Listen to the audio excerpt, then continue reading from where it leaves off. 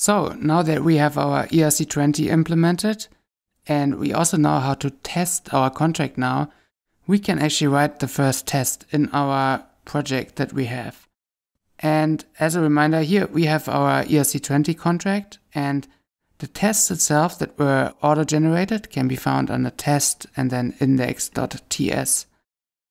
And right now you can see there are already some example tests here, which are for this example greeter contract. But now we want to write our own tests for the ERC-20.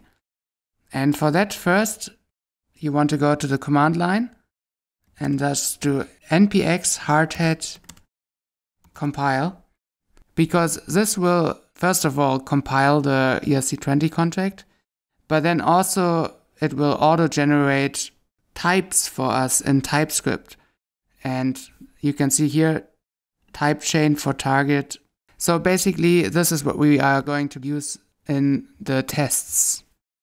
So now let's go back to our project. And first, this is the example greeter testing code. So let's just delete that and write our own code now. And as a reminder, the structure that we'll be using here is first creating or deploying the ERC-20 contract. And then we're doing 2 transfer tests, one with 15 tokens, one with 10 tokens. And in the case of 15 tokens, it will fail because we only have 10 tokens. So let's start to implement this. So we first start just with a high-level describe, and we put our contract name. And then we put a function here. Now let's first implement the before each, which will deploy the ERC-20 contract. So that's just before each. And then in brackets, you just pass another function. And in our case, we need to pass an async function, because deploying the contract will be an async function call. And now basically we have to deploy our ERC-20 contract. And we can first create a factory.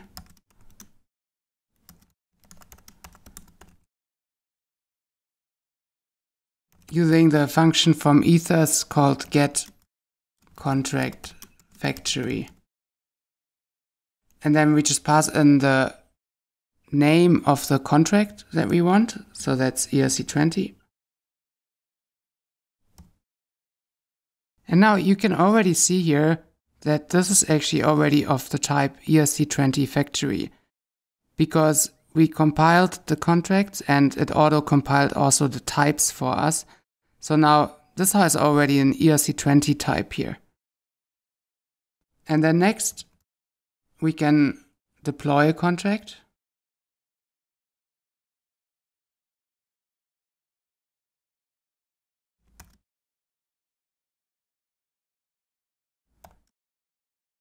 And then here you basically type in the parameters to the constructor, so name and symbol.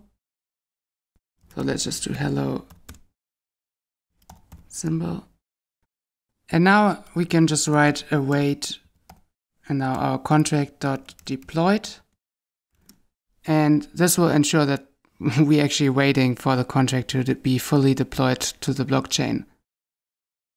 So now we have this first part here where we deploy the contract. Now we need to do the second part of when I have 10 tokens, mint 10 tokens. So let's do another describe here that says when I have 10 tokens. And again, second argument is the function, where now again we can just use this before each here. And now here in this side, before each, we somehow have to mint 10 tokens to an address. So how do we do that? This is a bit of a problem for us because our ERC-20 contract right now has actually no way to actually be minted. So let's add this quickly to our ERC-20 contract. And for that, let's write an internal function that simply mints tokens to an address and the amount.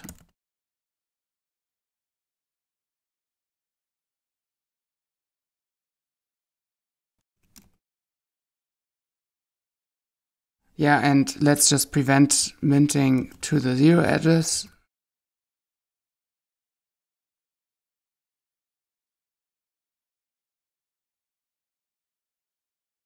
And then, of course, we have to increase the total supply.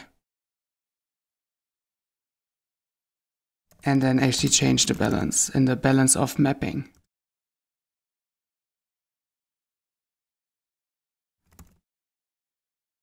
Now, this is of course an internal function, so we have to use it in the contract. So what we would just do is we mint some tokens to the person who's deploying the contract. So in the constructor, let's just do mint to msg.sender, and let's say 100 tokens. And this is, if you remember, the contract here has 18 decimals. So 100E18 is actually this number here, like basically 100 with 18 zeros. So if we pass this number, this will actually just be 100 tokens minted to the deployer. So now I know when I deploy the contract here, the person will have 100 tokens automatically. And that means here we can just actually transfer 10 tokens. We don't have to mint 10 tokens. And to actually get the contract now here, we need to define it in a higher level. So let's do let my ERC-20 contract, and it's of the type ERC-20. And now we set it here so that we can actually use it later on. So now here we can transfer, well, to some address and 10 tokens. So how do we get this some address now? And just realized if you have VS Code, you can actually auto import if type is not found. So here I forgot to import the ERC-20 type, so we can just quick fix and import. And now we have the type properly imported. And now to get this some address, we can first define it in the top here. And we say it's a signer with address, and this will import the type from hardhat here as a signer with address. And then we declare it here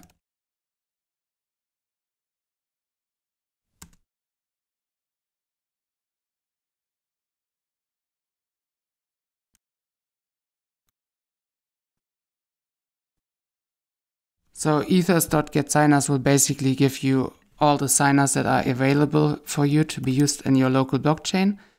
And the 01 would be the one that deployed the contract, that's automatically used. And if you want to use another one, let's just use the first one here. And then here, this is now a signer, and to get the address, it's just a dot address. Okay, so now we have the setup done, and we can do an actual test. So let's say another describe when I transfer 10 tokens.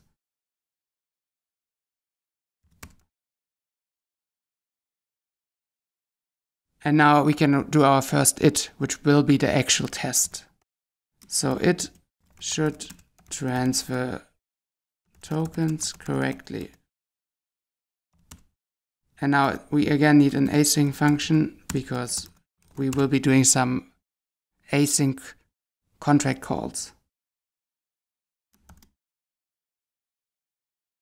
And now we can do await my ERC-20 contract dot.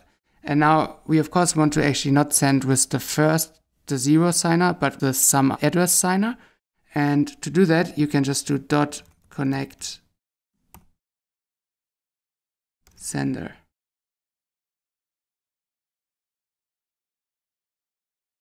And now we have to transfer it somewhere. So let's just do some other address that we declare. and transfer 10 tokens. And some other address we can just create in the same way as we did the sum address.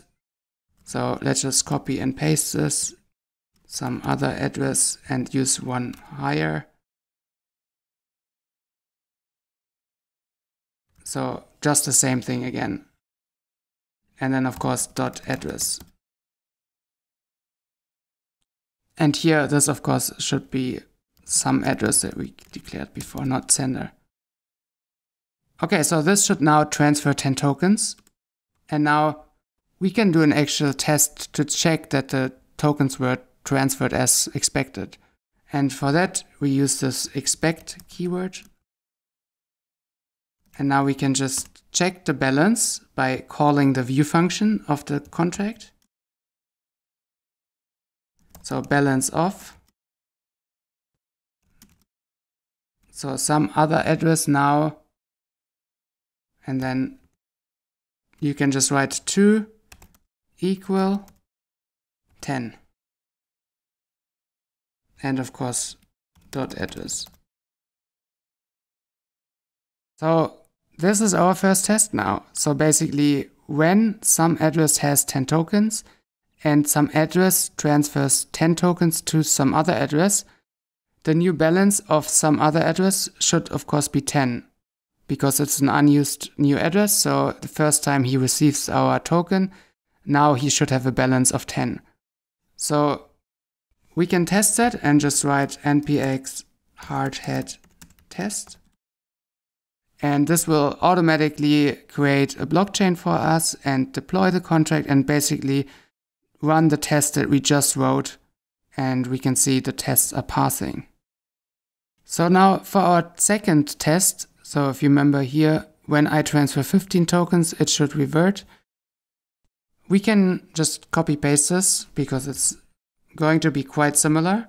And then just say when I transfer 15 tokens, it should revert the transaction. And now we don't need this balance off here anymore. And basically this function call now here will already fail. So we actually have to also transfer 15 here. And now, because this function call would actually throw an error in JavaScript, we have to basically catch the error and test that the error happened. So this is what we expect, right? So you can do that by doing await and then expect. And then put the function call in here and then just to be reverted with. And then here you can put the revert reason, so basically the string that you entered into the require call in Solidity. So in our case, this would be transfer amount exceeds balance. All right. So we can just again run the test here and see that indeed the tests are succeeding, even though the one here is actually the transaction reverting.